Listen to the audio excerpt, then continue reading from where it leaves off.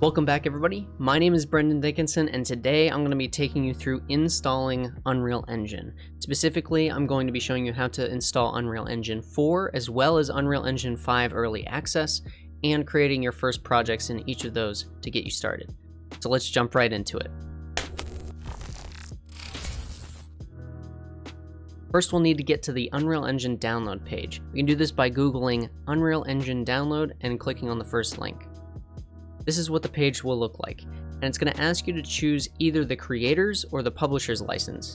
I'm going to do a video later on that talks about the different licenses that Unreal has and which one might be best for you, but as far as the engine and its tools are concerned, there's no difference, so don't worry about that. We're just going to be using the creator download button for now. This is going to ask you to log on if you haven't already, and if you don't have an account yet, you can sign up for one using the sign up link. Once you've created your account and reached this download page, it should ask you to accept the End User License Agreement, or EULA. I would read this and press accept. Afterwards, it should automatically start downloading the installer. If it doesn't, you can simply click on the link to retry downloading. Here you'll see steps to installing the Unreal Engine and even a video that they have on it, but I'm going to be taking you through it step by step. Next, we'll want to run the installer you just downloaded, and this installs the Epic Games Launcher. This isn't actually the Unreal Engine yet. Once installed, we can open up the Epic Games Launcher, and if it's the first time that you've opened it up, it's going to ask you to sign in.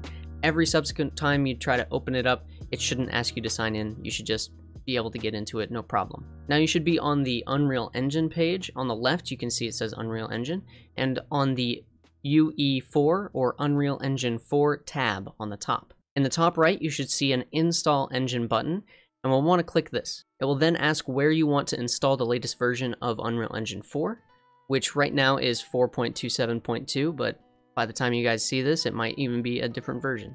You can choose if you'd like a desktop shortcut as well. I'll keep this in the default location and install. If you would like to install a different version of Unreal Engine 4, you can cancel out of this window, click the X in the top left of the version, and uninstall to remove it. Then click the plus sign and it will pop back up with a little arrow in the top right to designate the version of the engine you'd like to install. So once the download finishes, you'll be able to launch Unreal Engine 4. You might get the Windows Defender firewall pop up to which you can just allow access. It'll take some time to initialize, but will eventually show you the project browser. Here you can choose what you are using Unreal for, games or something else, and then it will take you to the templates page. If you're just starting with Unreal, I would recommend choosing one of the templates that's closest to what you're interested in and playing around with it a bit. If you're creating a game from scratch, you'll want to choose the blank project and work from there. For now, I'll just use the first-person template. The next page has to do with project settings, and none of these are set in stone or anything. You can change them later. Here you can decide whether you'll be primarily using blueprints or C++ code, as well as the quality settings, the platform that you're going to be building for, whether you want extra starting content, and if you want ray tracing for extra realism. You'll also see at the bottom you can change the location and name of your project. I'm just going to leave this as is and click create. It might take a moment to create the project, but afterwards it should open up and there you have it. You've created your first project with Unreal Engine 4. You can press play and play around with the basic stuff and escape to stop.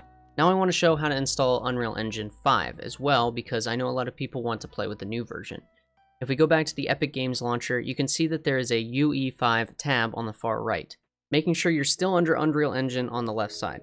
Here we can just click Download Early Access.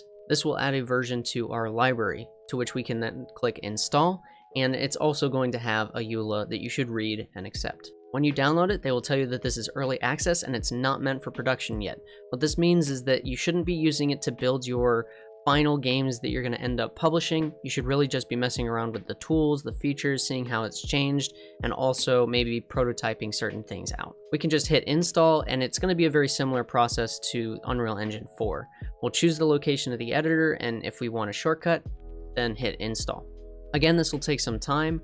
Once it's finished, it will look exactly like Unreal Engine 4 and we can click launch. You might get another firewall access pop-up and you can just click allow.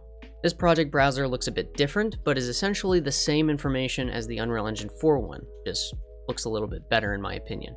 You can choose from your recent projects or choose what type of project that you want to be creating. I'll go ahead and choose games again as I did with the Unreal Engine 4, and here I can choose where the project will be saved and what the name will be, as well as which template I'd like to use, and some settings in the bottom right here. Let's just choose the first person template again and create our project.